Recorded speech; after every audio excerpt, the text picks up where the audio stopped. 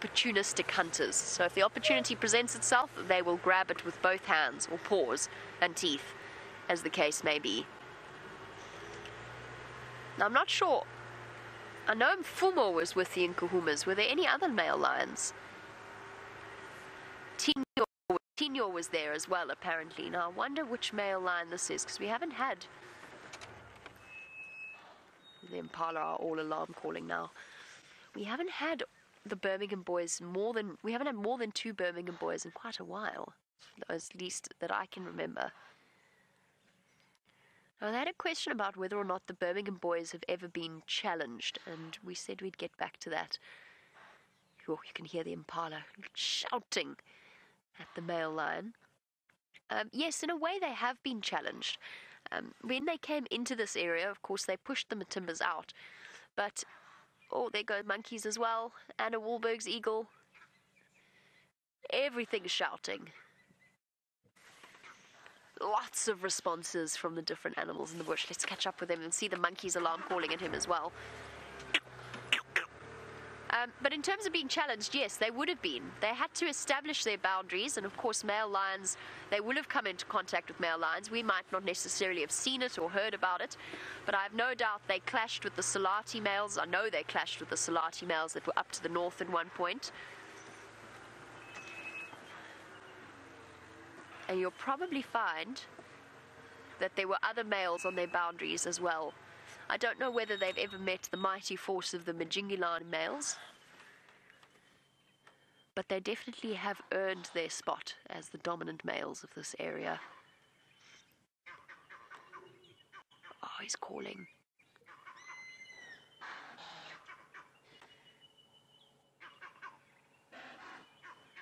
Listen to the sounds that have exploded out of the bush.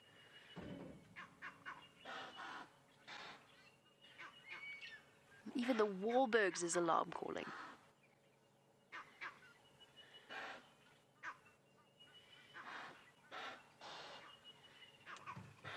A lion is not a popular creature out here.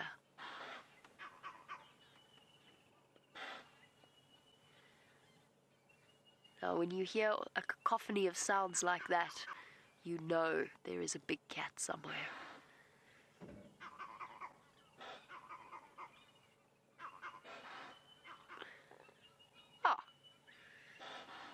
Found something really nice smelling. I think he might even roll in it. Let's catch up with him. So I can't do it. I can't do it today. Not with my current cold. But I'll show you the monkeys, or I'll try to show you the monkeys that are alarm calling. But hold on, he's rolling.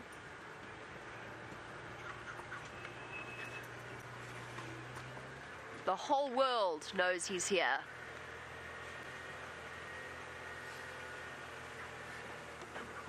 Hello, boy. Who have we got here? Let me get my head out of your way. So, Nsuku or Nena? Who have we got here? I think it's Nsuku. Or Blondie. Oh, look at him. He's having such a wonderful time. Rolling in something smelly. I wonder if one of his buddies didn't come through and mark this area at some point not too long ago, because there's something there that smells really nice that he's enjoying.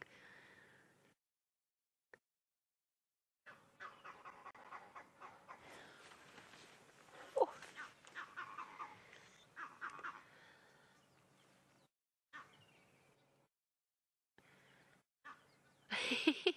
He's basically climbing into the bush to try and coat himself in whatever smells so nice.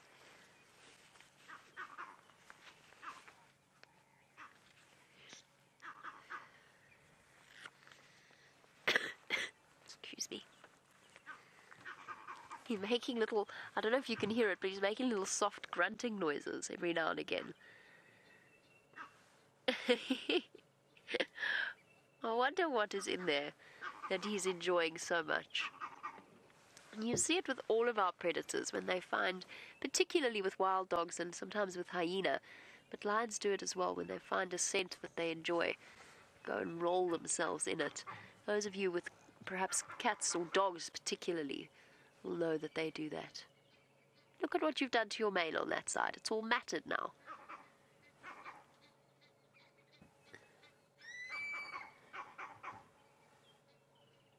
Yes, everything knows you're here.